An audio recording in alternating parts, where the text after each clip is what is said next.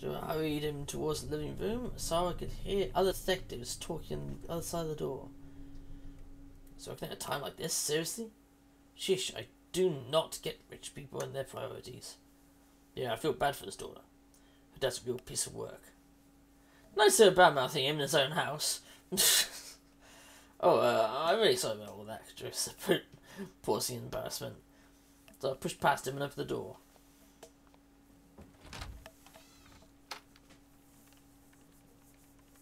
Bloody hell, there's a lot of them. Oh, these detectives are holding them in the living room. They went suddenly silent as Osawa entered.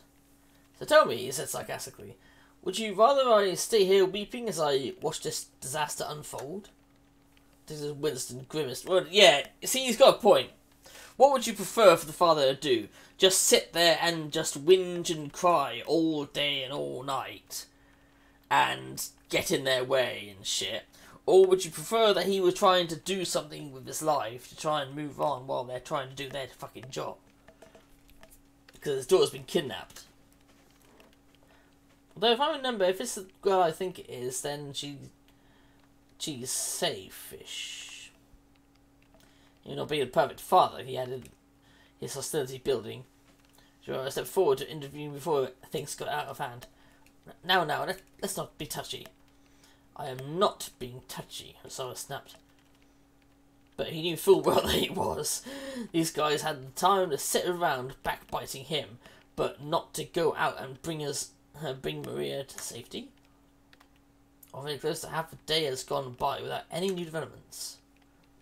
The ransom demand had come in previous night at 8 o'clock. Maria had been abducted roughly an hour before. Oh, I see. Maria is that girl. Okay, so we have no idea about Maria, to be honest. Epic Sussers bomber. Nice.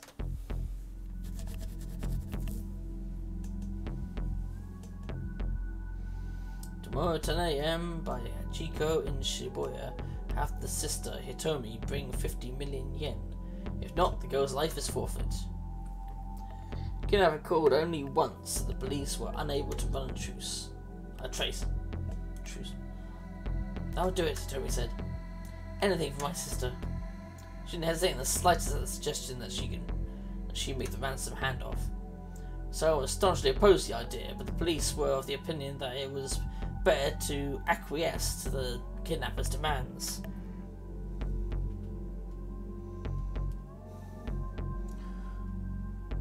I finally approve. Ask for any more. Oh, I see. Bloody auto mod's being a dick.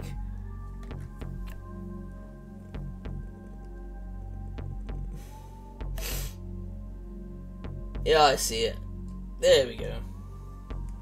I press allow, but it's probably too long now.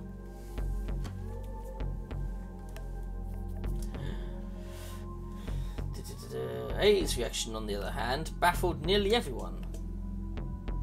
We don't have 50 million yen just lying around. Are the police going to be putting that together for us? Wow! I'm not sure how to take that. I mean... Wow. Her daughter's life is on the line. And her response to this is not, oh, you know, anything about getting the money together or not doing this thing. But basically, oh, we don't have 50 million yen lying around. Why don't the police go get it? It's like, excuse me? You do realise where that money comes from? That money would be from the police. From the, you know, from like the government, and therefore out of the taxpayers' pockets. And she sat there just suggesting that they hand out 50 million in the attempt to catch the criminal. Fucking hell. Kidra stepped in to reassure her. If it comes down to it, the police will be able to help raise the money. Okay, go ahead then, do it. We need you to pay it back afterwards, though, of course. Well, then what's the point of that? His voice spiked up in a piercing shriek. calm down, Osawa. You're making a scene. I turned away in a huff. It's alright, Detective, Osawa continued. I'll talk to the bank first thing tomorrow morning and figure something out. At that, I stormed out of the room. Kajiara bowed his head several times in apology. Suzutori made contact with apprehend the suspect and take things from there. What? Hold on, wouldn't that put Marina in danger? If we let the kidnapper get away with the money, we have no proof that he will return the hostage safely afterwards. There was a certain logic there, so I had to concede. I see, he said. So you're saying that catching this guy will be easier for you if he keeps my daughter hostage? No, that's not what I was implying at all. Joe wiped the sweat from his brow and bowed profusely. At least, I promise we'll get your daughter back safe and sound, Mr. Osawa. Obviously, there was nothing to be gained from further challenging the detectives. Alright then, I'll let the police do their job.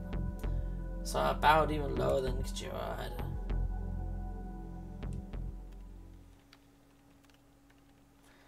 I'm going to just loaf around, Achi shrieked as she stormed into the room. Hurry up and arrest this guy! She was becoming increasingly hysterical. An hour had passed since the suspect had taken the money, and yet the police had made no effort to apprehend him. The police apparently had a rule against discussing an operation before it was fully resolved, and so the Osawas had been left in the dark. It's tough, but it's understandable as to why, you know? But as they go on that, just hand 50 million to criminals have before. Those criminals are corporate bankers, though. Yeah, true. That is very true.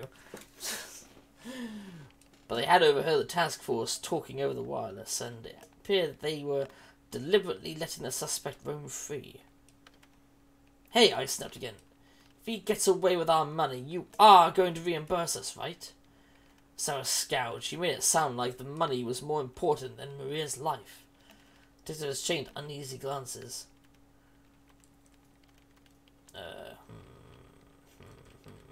I don't know, it seems like said nothing would be the sort of thing he'd say, but I'll have him just sort of speak up against his wife. So I chided his wife. It's only money, it doesn't matter.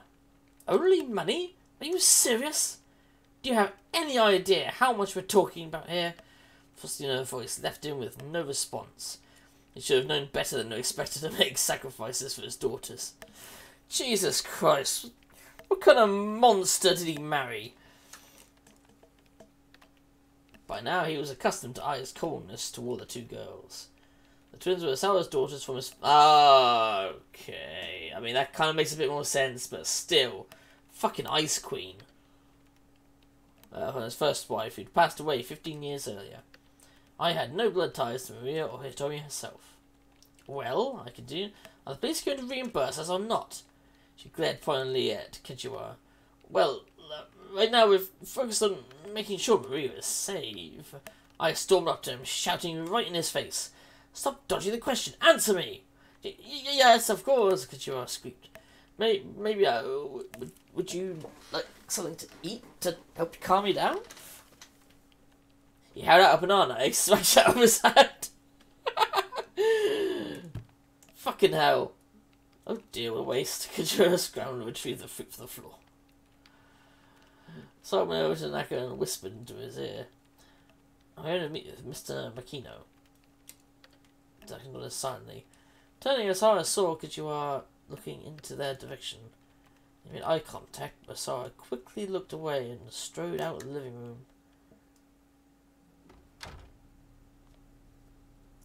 Kajiara followed after him. Excuse me, Mr. Osawa? Yes, what is it? The detective fussed sheepishly in his hair and forced a smile. Sir, we'd appreciate if you could remain in the living room as much as possible. Osawa was in no mood to stand on propriety. Well, I've got a ton of work to do, he said. Are you here to tell me to play the role of a green father too? No, not at all. Personally, I happen to think you're an admirable father, Mr. Osawa. Admirable. Did the word have a ring of sarcasm? He had no way to tell if Joe was being forthright with him or not. You're no father, Mr. Osawa. You're a genius. Genius? Me? So I made a skeptical noise. If I'm mistaken, sir. You've made very important strides in the field of virus research. Or well, so I've been told. So I wasn't sure how to respond. He had never considered himself a genius. He was just someone who was more interested in viruses than he was in other people. Anyone who's a genius is a little bit odd after all, Joe went on. Probably he'd intended that as a compliment, but still. I mean, there's nothing wrong with weirdos, so long as they leave us ordinary folks alone, you know?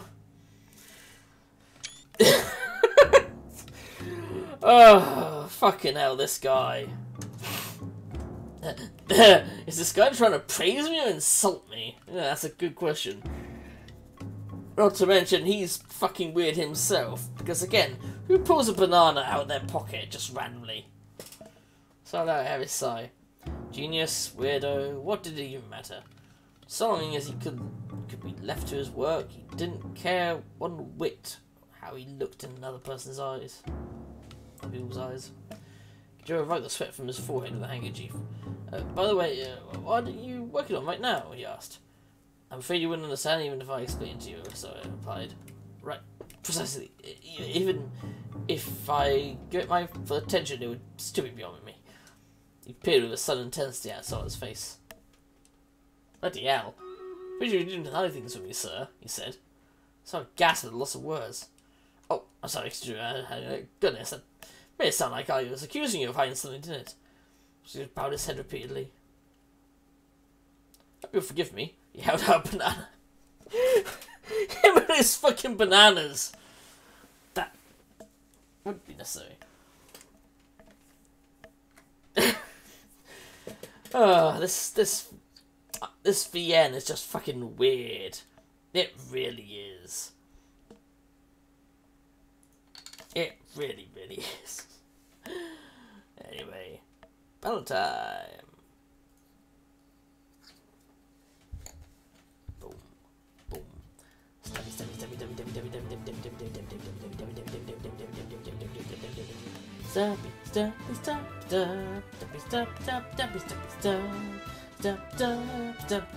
stabby, stab them in the face.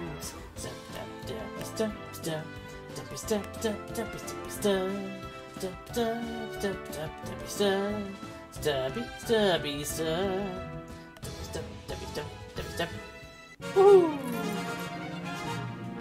There he goes. Yes, I killed 2 ranged units. Anyway, yeah, so he gets 2 berserkers.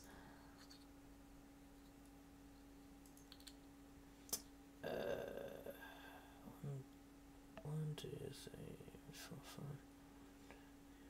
Yeah, just go this way. Sure to go this way. Yeah, it's not like you can backtrack in this.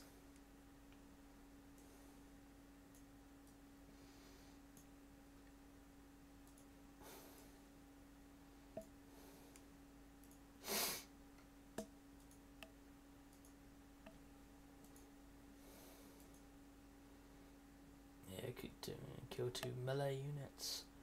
Fucking hell. Kill this, kill that, kill everything. Yeah, there we go.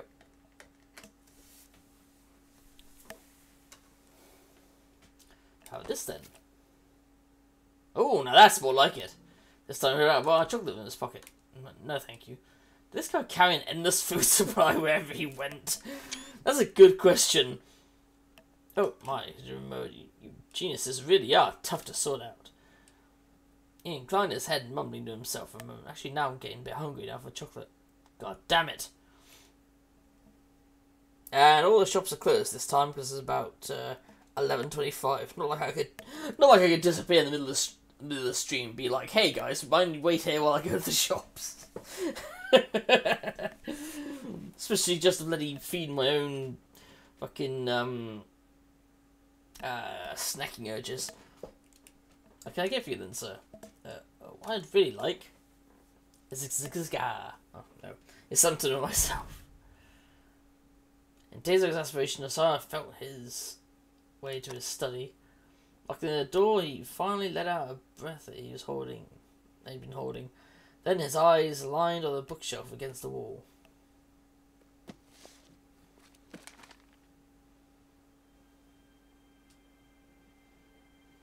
Aww.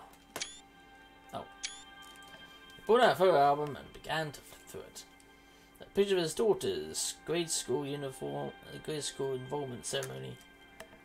The mother had already passed away from illness, so Osawa had taken the girls himself. He remembered that after the ceremony, Hitomi had come down with a fever.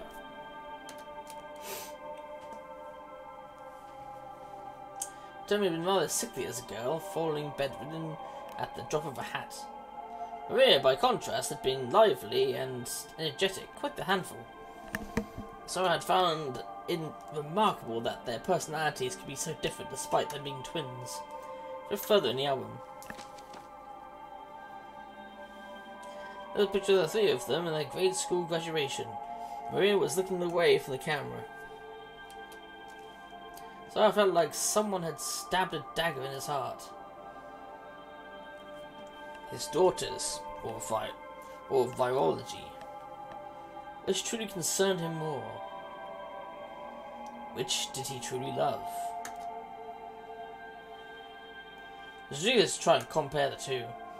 He'd known the answer before he even asked himself. Even so, human emotions were complicated and sometimes made people act inconsistently. One of the consequences of that was his photo album. This was the last photo he had of Maria. He searched and searched through the rest of the album, but she was nowhere else to be found.